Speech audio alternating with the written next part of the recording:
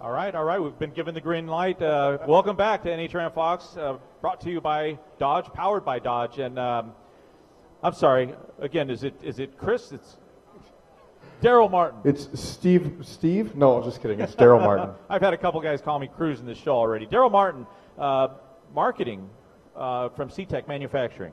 Yeah, that's correct, yes. All right. Well, good to have you. So I'm very familiar, and I told you this story before we came on stage here. I was walking around in Cruz's shop, and I was impressed. I mean, here's a 56-foot race car hauler. There's a couple of nitro funny cars. He's juggling some bodies around, and one of the most impressive things was this rolling pit cart, and that was a CTech. That was one of your products. Can you tell us a little bit about the company and what it makes? So we're a manufacturer based out of Weston, Wisconsin, and we do aluminum carts, cabinets, and drawers. It's all configurable products, so pretty much any storage need, be it race trailer, shop, in the pits, trackside, we're taking care of these teams. We've got a very personable representation with our product line managers and stuff like that. And we just like to see these guys achieve great things in racing and help them be the most efficient they can in the process. Well, you hit the nail on the head. Efficiency is the name of the game in organization. And I can really speak to this, and I'll tell you this little story. I have two younger boys, they're 10 and 12. And one of the things that I've really taught them, and it's so hard, it's really so hard to get a mechanic to do. Maybe a technician might be a little more inclined to be organized because they're dealing with electronics. But when they built Legos when they were younger, before they wanted to tear everything open and start building it, and I would make them separate the colors because on the early on they just want to start building. They feel that they're making progress, but long term you got to organize everything and then open up the instructions. And I think racing and mechanics, and when you're dealing with car parts, I mean, it's a lot like that. So I've seen your product in a lot of the trailers that I've seen going down the road. And that's an option. That's an option that you guys have available. It's just not just cabinets, but there's tool storage as well, isn't there? Yeah, so we've got cabinets and race trailers. We actually started our company based on aluminum cabinetry for race trailers. And then we've just kind of gone where our customers asked us to go. So we went into pit carts, toolbox, garage and shop cabinets. We do drawer inserts for service body trucks in different industries. So we're servicing different industries besides race. But we like to say that racing is really the tip of the spear. It starts the relationships. You build a good, strong relationship with the team. You help them out with their programs, and you get them to be as successful as possible.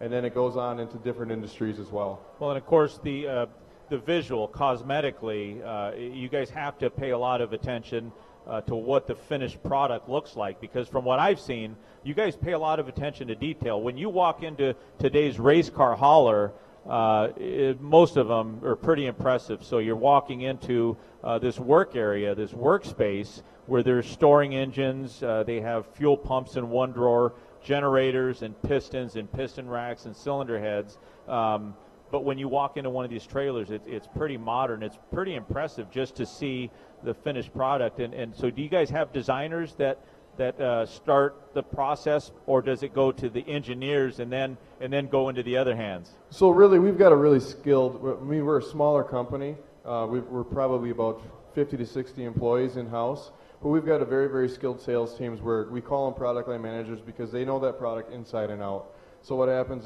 is our product line manager will work with the teams, work with the customers on the requests.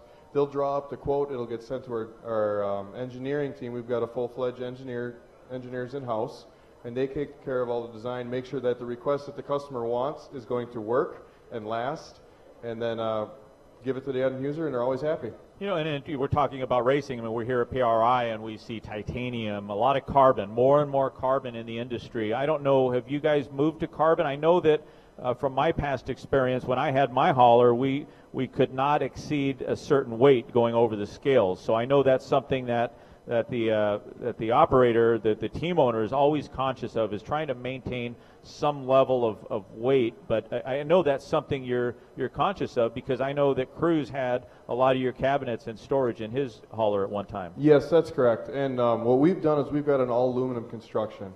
We haven't gone to carbon fiber. We've done inserts and stuff like that on doors as requested by end users. But we stayed with aluminum.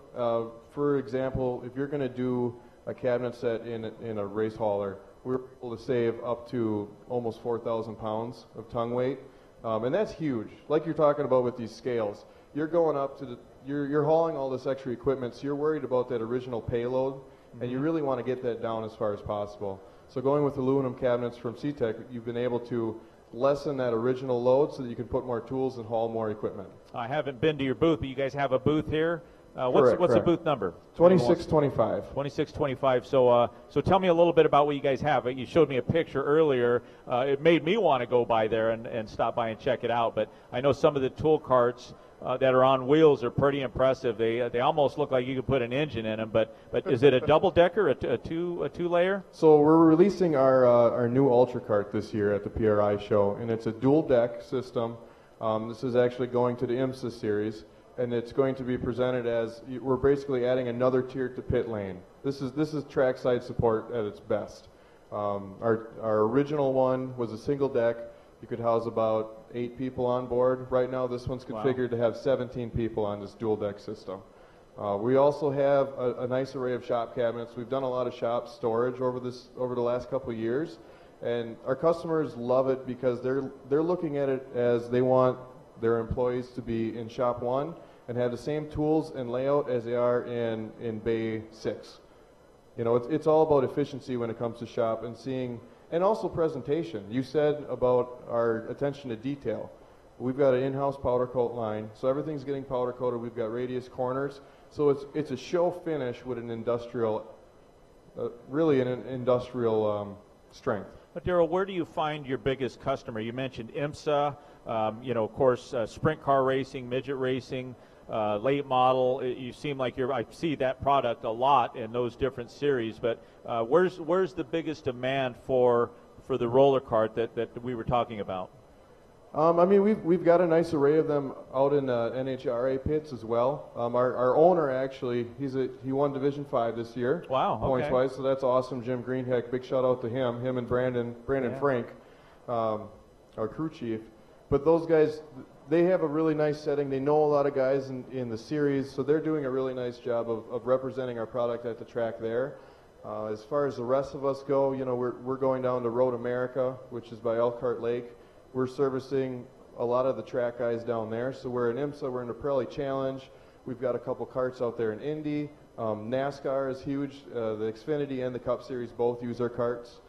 And that's both trackside and in the pits. You know, that's behind the scenes and then also what's getting broadcasted out there. Well, that's the reason I asked. I wasn't real familiar with it because I had an involvement with a big tool company. So we had a lot of roller carts. However, what you guys make is very unique. It seems like it would really lend itself to the sport of drag racing, and of course, I was always conscious of the appearance of the pit, the efficiency, how easily we could access parts. If we could roll them out of the trailer and secure them at night, that was really the goal. So can't wait to come by the booth and check it out. Appreciate you spending a little time with us, and hope you enjoy the rest of the show. Pretty impressive so far? Yeah, very impressive. We've been very busy, whereas I basically walked from my booth to your booth. On the way back, I'm going to zigzag a little bit more, but I mean, there's a lot of people here today. It's been a great turnout. Really nice having me on the show. Thank you for that, Tony. Yes, sir. Good talking with you, and we'll be looking for your boss. He runs Division 5. You say Jim Green? Yep, Jim Greenheck runs Division 5. He won points this year, so that's a huge accomplishment for him. Very happy, very proud for him. Well, he makes a great product. Thank you again, Darrell, for stopping by and spending time with us. Thank you, Tony. Appreciate it.